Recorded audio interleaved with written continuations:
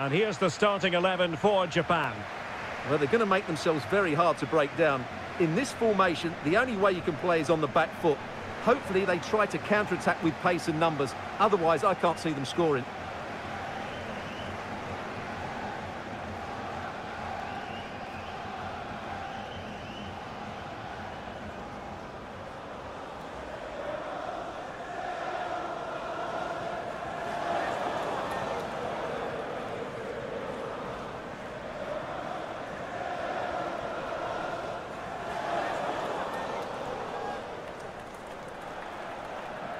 Here's how Colombia will begin the game.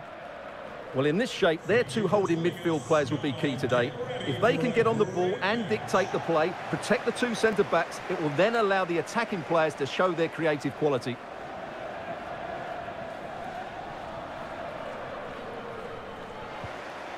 And teammates to play it to. Being egged on by the crowd. Has eyes for goal. And the keeper more than equal to it. They favoured a short one here.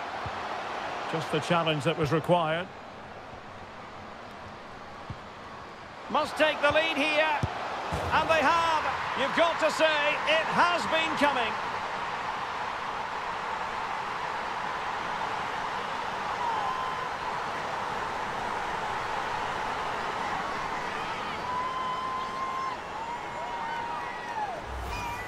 Well, as you can see, what an excellent back heel this is to set up the goal. But you have to question the keeper here. It's a good finish, but she shouldn't be beaten inside the near post. She'll be disappointed with that.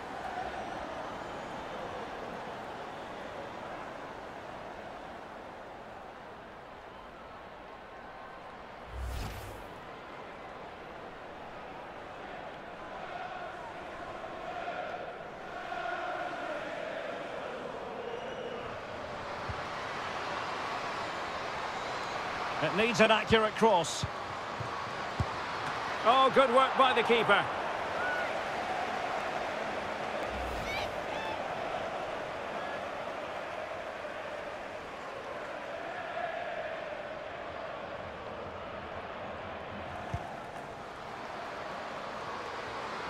Now veering in field.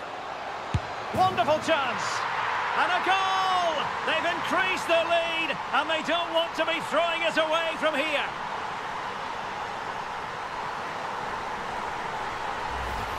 Yeah, here's the set-up play. Well, it's a great little back heel, isn't it? And the movement is good, making for a comfortable finish. It's a really great goal.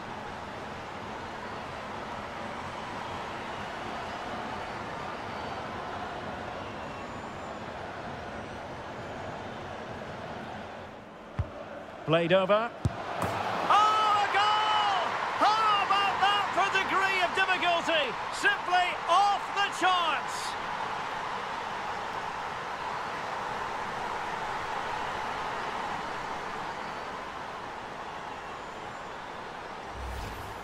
Well, what a piece of skill this is. It had everything: agility, technique and power. It's a great goal.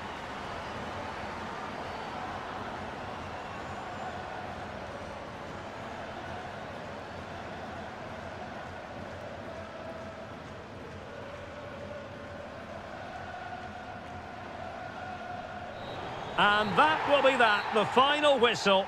And it is a tale of misery for them. Not the result they were hoping for. Stuart, your analysis.